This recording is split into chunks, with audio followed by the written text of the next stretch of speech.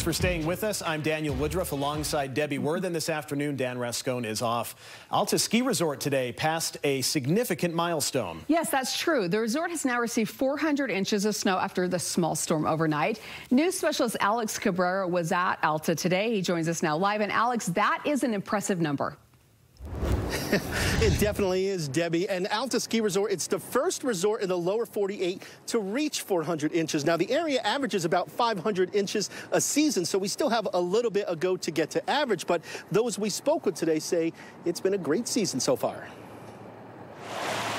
Of all the places to go and see the fresh snow, nothing was going to stop Dave Klieger from coming here. Little Cottonwood Canyon is a magical place. He's certainly not the first person to think that. Not only is it outrageously beautiful, the amount of snow we get is just off the charts. And the fresh snow that fell overnight at the top helped Alta Ski Resort pass a benchmark on that chart.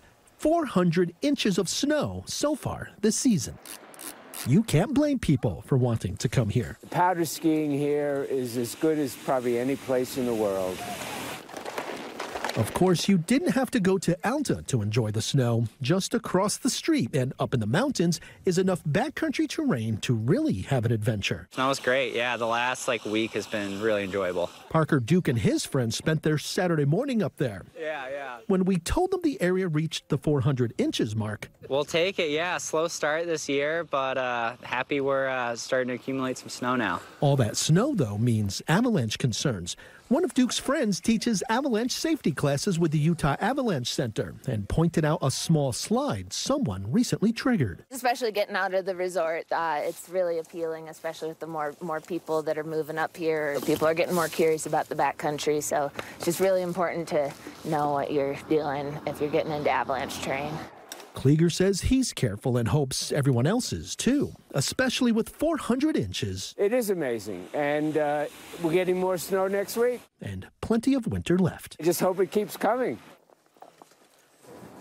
Yeah, 400 inches of snow. It certainly is a lot of snow. But get this, it is not even halfway to last year's record-breaking snow totals. Last winter, Alta got 903 inches of snow. It beat the old record set in the early 80s by 155 inches, Dan and Debbie. So, I mean, this year has been great so far, but compared to last year, we're not even halfway there. Last year was definitely special. Yeah, last year is hard to top, but good to see it adding up little by little right. and having a pretty good winter. Yeah.